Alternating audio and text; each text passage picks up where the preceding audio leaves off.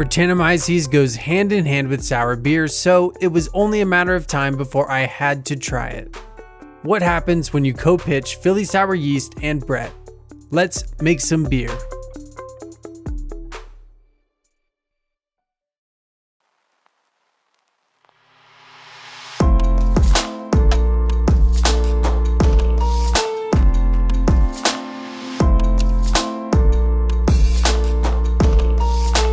So we're going off script on this one, and I'm aiming for a 5% pale ale that's dry, tart, and juicy with a hint of Brett character. To get there, we'll start with a dry water profile with 140 parts per million calcium, 18 parts per million magnesium, 25 parts per million sodium, 300 parts per million sulfate, 55 parts per million chloride, and 110 parts per million bicarbonate. This step isn't necessarily required to make good beer, but it definitely helps, especially if you want to make something great.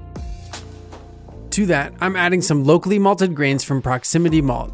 I have 84% pale malt, 10% malted oats, and 6% dextrin. Let's get it going.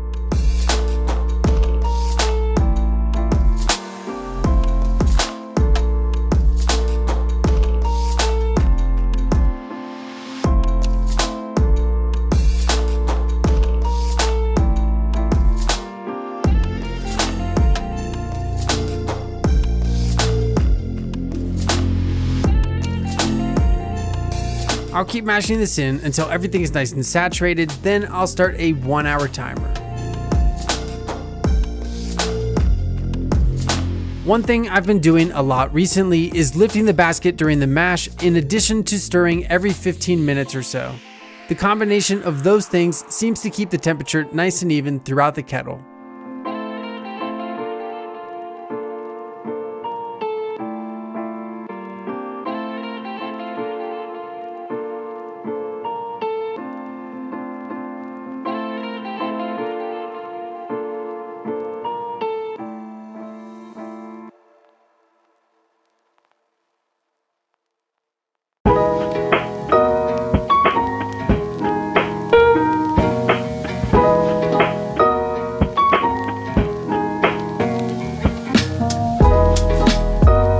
Okay, that's the end of the mash. Time to yank these grains and get our boil started.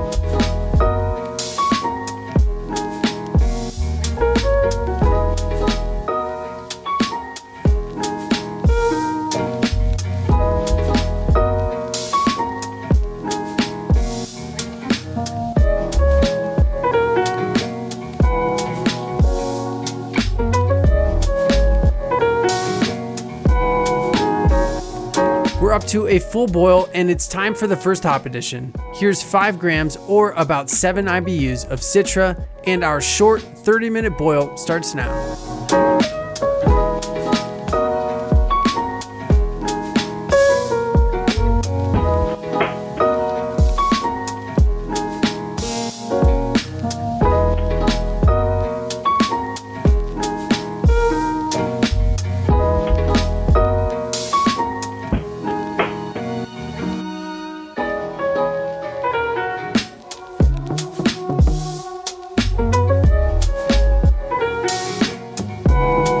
We've got 15 minutes left in the boil and it's time to start sanitizing the plate chiller.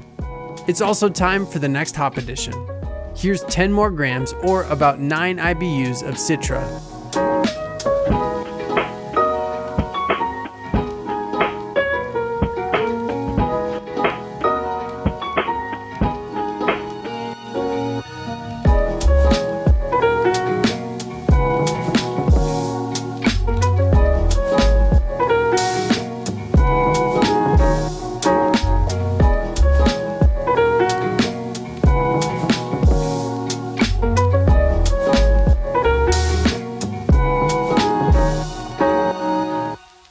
Okay, time's up. Let's drop this down to 160 Fahrenheit or 71 Celsius for the whirlpool, and here comes 50 grams of Idaho 7 and 28 grams of Cryo Citra.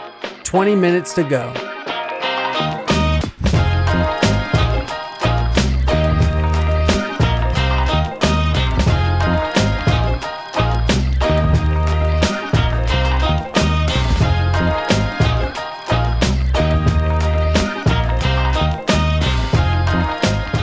Alright, that's enough of that. Time to chill this down and get ready for fermentation.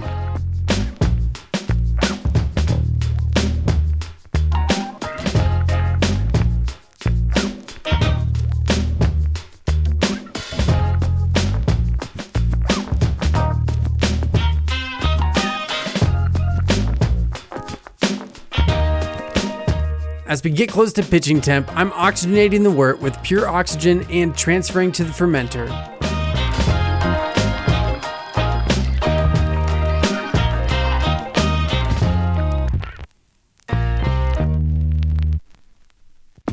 And finally, I can pitch my yeast and close this up for fermentation.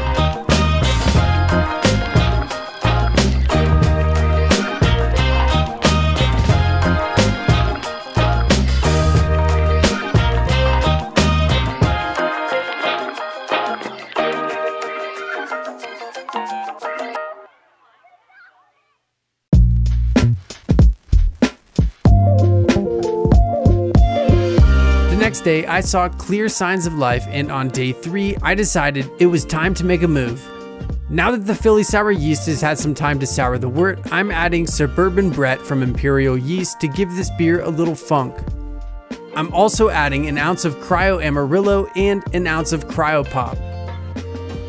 Just a few days later, as we're approaching final gravity, I added another charge of dry hops just as before. An ounce of Cryo Amarillo and an ounce of Cryo Pop to make sure this beer is nice and juicy. Now, let's find out if I hit my mark.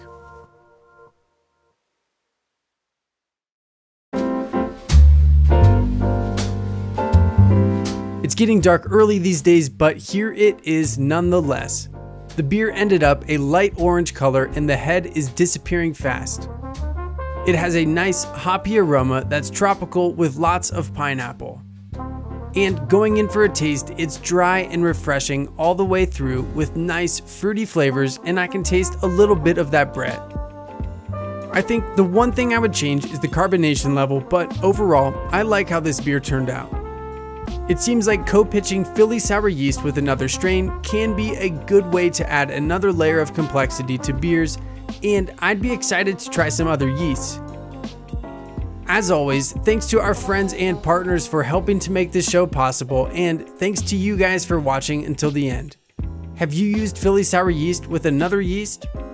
Has anyone tried co-pitching with a hef strain? Let me know in the comments, and make sure you subscribe so you don't miss the next one. Thanks for hanging out with me today. I'll see you again soon.